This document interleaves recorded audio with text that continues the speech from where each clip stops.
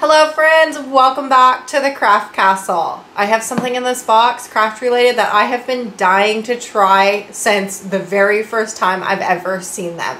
You ready for this? Have you ever heard of Scorch Marker? They sent me a box full of their supplies. I'm so excited to test it out. So for me, personally, I actually have 3 different laser cutters. So I'm able to burn into any type of wood or ceramic and engrave anything, right? But for the crafters that don't have laser cutters, there's not a very good option, or that you thought that there wasn't a very good option.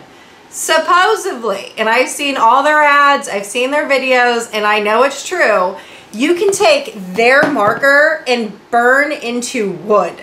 Yeah, so you don't necessarily need a laser engraver to burn into wood anymore, engrave into wood. We can just use this marker. They sent me a starter kit, but filled into this box is like a how-to. And then I got 2 pens. It looks like they're the same exact thing, but the cool thing about this pen is on one side there is a paintbrush, and then on the other side it's like a chisel marker, so we can write but then also paint in larger areas. So this is my thought process, is they also in the starter kit come with like little wood slices, so I'll show you the prep on that. And they also come with like these stencils, some flower stencils, so we can use that on here. But for me, the one thing that I love doing is personalizing cutting boards with recipes on them. This one right here, I took a photo of a recipe, and this is like not a good one. I wouldn't sell this one. This was like supposed to be in the trash pile, but the other side is going to be blank, so I'm going to do something on it today. But do you see how I just took a recipe and I engraved onto the cutting board? So that's kind of what I want to do, and Father's Day is coming up. So I have a brand new unopened cutting board. I found a clip art off of Creative Fabrica that I'm going to download, put into Design Space, and I'm going to create my own stencil, and we'll see how that works. So the other thing that comes into this box, oh look, I got some butterfly stencils too. How cute. Okay, so the other thing that comes in this box is a heat gun. If you have a heat gun for like your sublimation blanks, you know how like they zap it with a heat gun to like shrink the shrink wrap, or if you have an embossing tool to do like the embossing powders and you have like a heat gun, or the other thing too is if you have like a handy dandy garage filled with tools, if you have a heat gun that would like, I would use it to take off paint from things or wallpaper. If you have that, this is the same thing.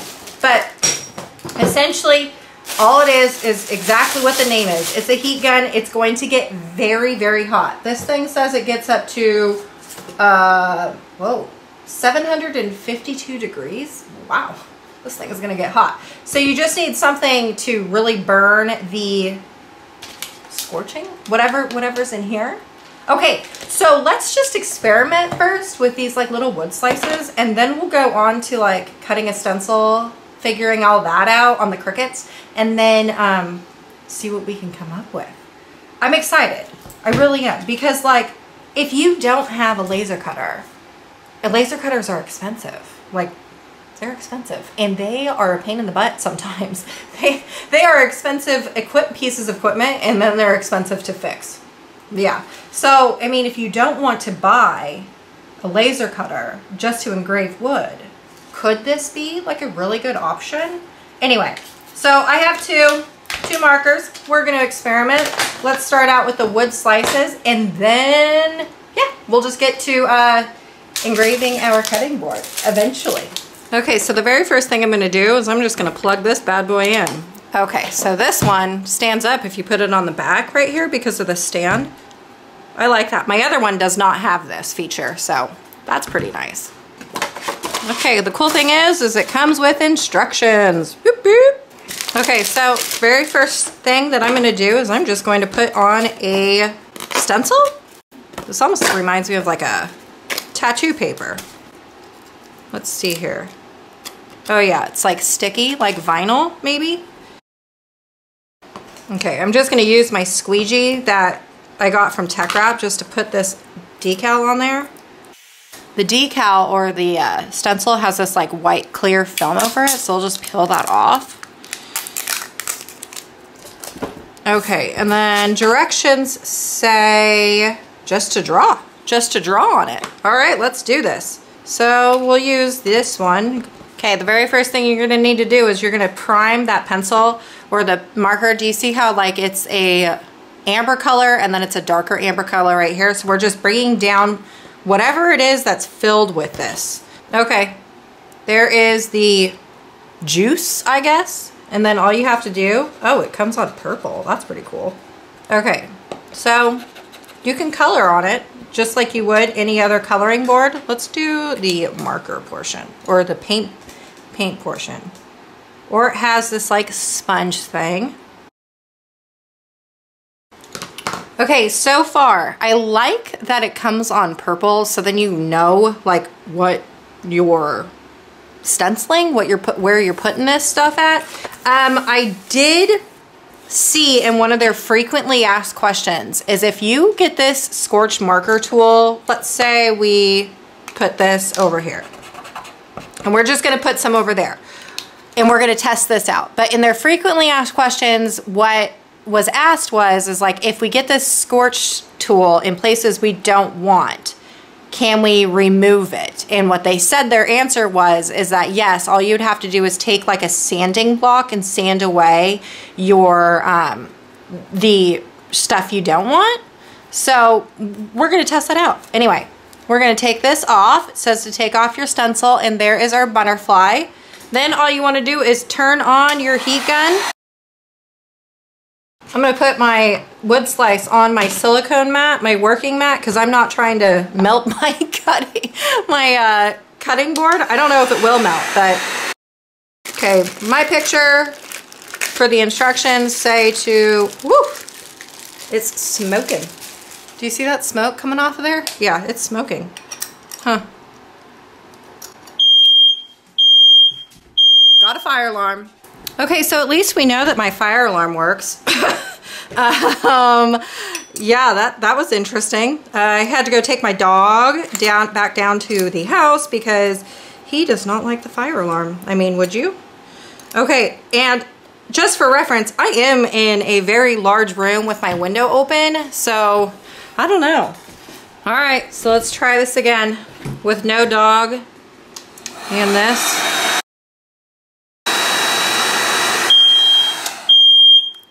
Going off again.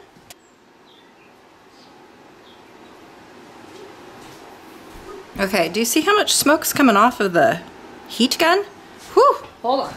Okay, I don't know if the heat gun is what's that fire alarm. So I don't know if it's the heat gun that is making the fire alarm go off, or is it the like this burning, but like you can see it's not all the way done right here. I think I'm just going to put this outside and do this, burn it outside. But you can see that there is, you know, I messed up here, right? That was the intention. Okay, so I have a fine grit sanding paper and I'm just going to kind of sand off my mess up. Okay, I put like my little Dremel sanding tool together, and my heat gun is hanging out my window, my craft room window right now, and you should see the amount of smoke that's coming out the back of that thing. It is smoking hard. Okay, so for my first try, it doesn't look terrible. I mean, I just rubbed it and now that looks bad. But if I were to continue sanding, I probably would be able to get rid of my mess up. I would say that that was not a success though. Okay, so why don't we try this? Instead of doing another stencil, okay, I'm just do my initials. Okay, I have another heat blower from PYD. It's the same concept, remember, as the first one. This one you can have like settings, like high-low temperature settings, and then it essentially looks exactly the same. Okay, so I'm going to try this one to see what, you know. Okay, so no smoke alarm. None. I think it was the heat gun, but here we go. So this is completely done. There is no purple. Now the back of this is very hot, so you have to be careful. I'm glad I started to use my silicone mat so I didn't burn or melt my cutting mat, but like, that looks good, right? Okay, so now that we've figured that out, let's head over to the computer and make a stencil for my cutting board, this cutting board. Okay, first I want to show you the bundle that I got off Creative Fabrica. It is $4.99 a month. If you've never signed up for it, you get 10 free downloads. So if you wanted to make this one of your downloads, look at how many designs that you get. And all you have to do once you sign up for your account is you just press this download button. I'll link this in the description of this video if you wanted to grab it. But then what you need to do is we're going to go into Design Space and we are going to go over to these hamburger lines. And we're going to do Canvas. We're going to open up a blank window in Design Space. Okay, let's go into Uploads and then Upload Image. Okay, now what we need to do is find our download for the Father's Day. And I'm going to drop in any one that I want. I'm going to do this one. I'm going to drop it in. Okay, and then I'm going to just do simple. The reason why I'm only going to do simple is because it is just black and the background's already removed. So all I'm going to do is I'm just going to press simple and then just press continue. Because the background's already removed and you can see like that purplish blue, what color is that? Like purple blue color? Because we already can see that, I'm just going to leave it the way it is and I'm going to press apply. When you go over here, do you see how you can see the checkerboard? That's exactly what you want. If you have like a full box thing, like a gray box, then you're going to want to go back and edit your image. But for this particular image, we didn't have to do any edits. I want it to be a cut image. I'm going to keep it as the Dad's Grill Master name, and then I'm going to press upload. Okay, you can see I already have one already downloaded, so I'm just going to come over here, find the one we just uploaded, and we're going to add it into Canvas. Woo, and it was large and in charge, so we're going to just make this smaller. So the next thing you're going to want to do is grab your wood piece that you're using and then a fabric measuring tape. A regular ruler will work too. I just love fabric measuring tapes. They're so handy. And you are going to measure off how big your blank is. That being said, these ones I get online, but the Dollar Tree sells cutting boards, like bamboo cutting boards. This one's a real wood board, but Dollar Tree sells bamboo cutting boards for $1.25. So if you want to experiment with that, that's a good option too. But these ones are all wood. Okay, and I am just going to take measurements. So we got 5 inches by 8 inches. So what you're going to do is we're going to insert a shape and we're going to insert a square. Okay, I am going to change this over. We want to make sure that it's whatever way your cutting board, if you want your decal to lay this way, then your 5 inches wide is going to stay on the wide. But if you're going to want it to be like this 8 inches needs to be on the wide side. Does that make any sense? So you just want to make sure that we're going to lay out this square the way you want your decal to look like. So for me, it is 5 by 8. So I'm just going to resize this, making sure that this little lock right here is unlocked for this portion. And then when we're done, we're just going to just press enter. Okay, we're going to drag this over here and we're going to arrange this to the back. Okay, then with our decal that we are going to work on, I'm just going to drag this over. And if it fits inside of my rectangle that I've created, in theory, if you've measured your blank correctly, it's going to fit inside this cutting board, right? So measuring is key. Measure twice, cut once, kind of that same aspect with this. You just want to make sure that you measured your blank correctly. And then we're just going to resize this down to whatever it is that you think will look good in your cutting board. Okay, I don't need to center this. This isn't like one of those projects that you would have to center. However, did you notice that with stencils, do you see how everything is cut out? But generally when we're doing like wall decals or car decals, we want the Dad's Grill Master to look like that, right? But we are not going to be placing anything on. We want to trace the inside of it and then burn it. This is going to be so hard to explain. I hope I explained that to you and I did not lose you. Okay, so we are going to create the stencil. We want the stencil to look like this. So what I'm going to do is I'm going to now take this box. I know that what I've created inside of this box is going to fit on my cutting board. I'm just going to delete this. So now what I'm going to do is I'm going to create this box. I'm just going to go smaller, and I'm going to go pretty tight to my design, just like this, right? Okay, when we have that done, I am just going to select everything. I'm going to right click and I press slice. We are going to delete this now because we don't need it. And there's one more left over. We're going to delete that. So this right here is our stencil. This is what we need to cut. Now I'm going to use vinyl for this, sticker vinyl, the sticky stuff, not the HTV stuff. If you're doing with HTV, then you're going to want to flip this. But because it's a sticker, we don't need to flip it. So all I'm going to do is I'm going to save this, and then we're going to cut it out in vinyl. So we are just going to cut this out on vinyl. I don't have any sticker material vinyl. I just have regular plain old adhesive vinyl from Tech Wrap. That's what I'm going to use for this. I'm experimenting. I have no idea if this is going to work out or not. So we shall see if that's like the correct thing, or should I have gotten stencil vinyl? I don't know. So let me cut this out, and then I'll show you the rest of the steps I'm going to do. All right, so here is my decal right here. I'm just going to cut this out. Okay, then what I'm going to do is I'm going to weed the very out portion of this. Okay, then going back in, we are not going to weed the big box that we created. We're going to weed the actual letters, leaving the insides of it. Remember, we want our stencil to look something like this. Do you know how much I love vinyl? I don't. I don't love vinyl at all. I'm going to just get rid of these small little pieces because I just lost a whole bunch of little ones. You know, to be honest with you, vinyl and me are not friends. We don't get along very well. Okay, so now that we have it all weeded out, the insides weeded out, we just need to take a little bit of transfer paper. Okay, when we have our transfer paper cut out the size that we need it, all you need to do is peel off your transfer tape. This is the sticky part, that's what you want. Now we're gonna lay this on top of our vinyl decal, and we're gonna burnish it, making sure that it gets nice and good and stuck on our transfer tape. Okay, now what you wanna do is flip this over, and we wanna take this white stuff off. Everything that is your sticker or your vinyl decal needs to be stuck to your transfer tape. Okay, you see how nothing is left on here? That's exactly what you want. If there's something left on here, that means that your entire decal did not transfer onto this, and so you're gonna be missing pieces. Okay, now what you wanna do is making sure that this is gonna be center and on your board just the way you want it. I feel like this looks really good. If it doesn't, I'm not gonna measure, but if it doesn't, just don't tell me.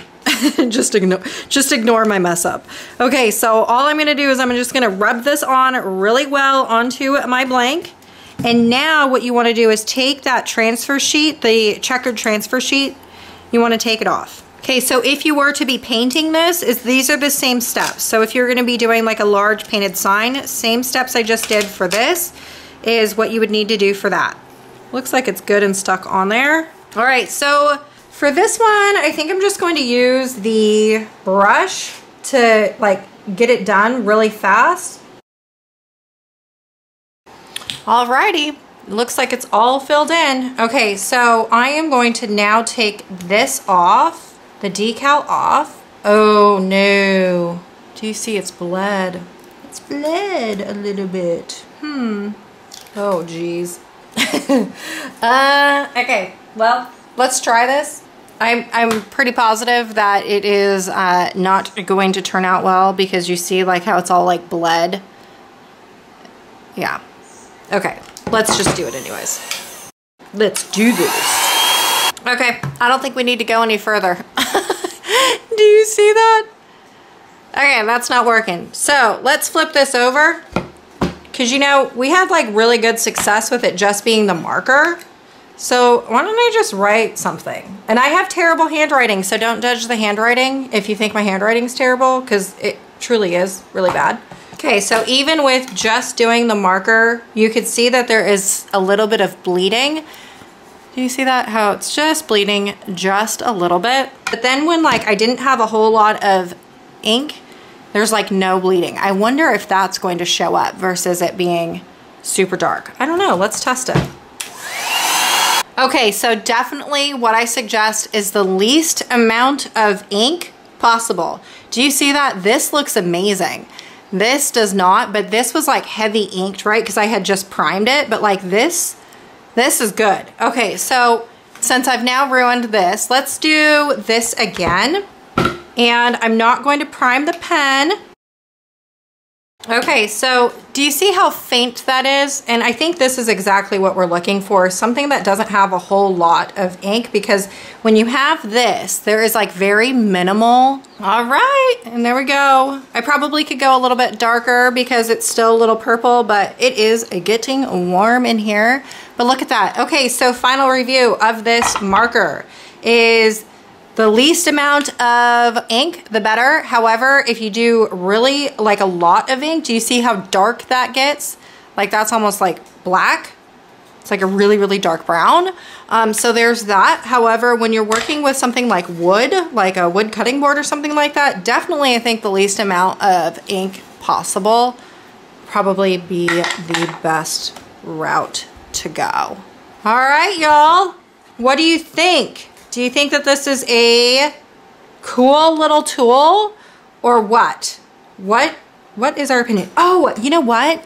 The last thing I want to do is I have these like mini rolling pins. Let's see what we can do with that. So let's just do this. Okay, I put Mama's Bakery on there. These I got at like Home Goods for cheap. I think it was like a set of 2 for like $5. Okay, now this is really cool because like even if you were to splurge and get a Glowforge laser cutter, it still doesn't have a rotary tool, so you wouldn't be able to engrave this even if you did have a Glowforge laser cutter. So like that's really cool that I was just able to just pen scratch on there on like a round surface. Look at that. How stinking cute is that? This is really cool. Look at that. Okay. How cute. I love it. All right, y'all, put in the comments what you think about this Scorch pen. Are you a yay or a nay? All right, y'all, I sure hope I inspired you to create, and I will see you later.